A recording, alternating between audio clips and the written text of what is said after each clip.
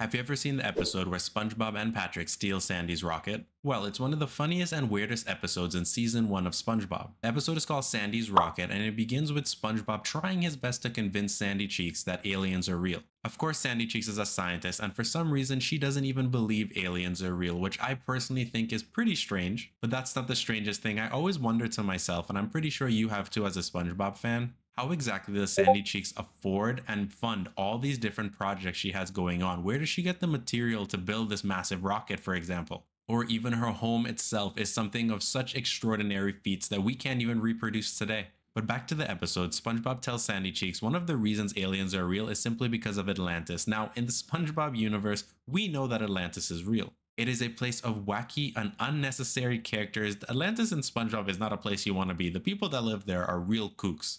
Bikini Bottom is way more civil and enjoyable than living in Atlantis in the SpongeBob universe. Another reference he makes is the crop field circles, which is simply a reference to the crop circles we see here on land, which actually makes a lot of sense. And then his final reference to Sandy Cheeks, which I thought was so funny as a little kid, was the 99-cent store. For some reason, SpongeBob believes the 99-cent store is the reason for aliens, which I think is hilarious. Maybe he's talking about humans, because I mean, SpongeBob has been to the surface world many times, even though this episode happened before he took his first steps on land. So after this little conversation, we see Sandy Cheeks herself leave SpongeBob because she's probably irritated with him, and I think this was her biggest mistake. This is where SpongeBob finds his idiotic friend and sidekick, Patrick Star, and they decide to steal Sandy Cheeks' rocket. Now, I don't even know how, if it's cartoon logic or SpongeBob's Toon Force, he's somehow able to launch this rocket into space. As we see the rocket launch, tons of smoke emit out of the backside of the rocket, which somehow end up in Sandy Cheeks' dome. As a kid, I always wondered how this was possible since Sandy Cheeks' dome itself is sealed shut. So as SpongeBob and Patrick are on their way to the moon, they all of a sudden start to hit zero gravity where they start to float around. And this is where things start to get interesting. They somehow cause malfunctions within the ship, which cause the ship to crash down back to Bikini Bottom.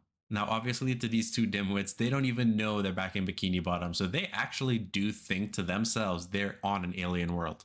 The first thing they see is Gary, and that's when Patrick goes, "Hi Gary, what's up?" SpongeBob, however, has a different agenda right here. He lets Patrick in on the secret that everything he's seeing here is an alien illusion, and these are all aliens. Their new goal is simple. They're going to capture every single alien, bring it back to Bikini Bottom, and prove to Sandy aliens are real. So SpongeBob and Patrick basically go on capturing every single resident of Bikini Bottom. And the best part, the best one they captured was Squidward. They literally make their way to where they believe Squidward or the alien Squidward will be, sneak into his house, and they end up having a fight with Squidward while he's sleeping. They're literally making this more epic than it is, grabbing onto his tentacles and pretending he's fighting back. And after they capture him, they have a giant celebratory dance and start to yell out these massive victory calls. This, in my opinion, is the highlight of this episode. It was just so perfectly illustrated and fits the theme of SpongeBob, Patrick, and Squidward so well. Now, as they leave, every resident is basically captured except for Sandy Cheeks, and she tries her best to convince SpongeBob and Patrick when she finally meets up with them that this is actually Bikini Bottom. Do they listen? No, they instantly capture her and start to drag her off. Now, at this point, they've captured everybody, so what they think is the best idea is to start to pack them in the spaceship.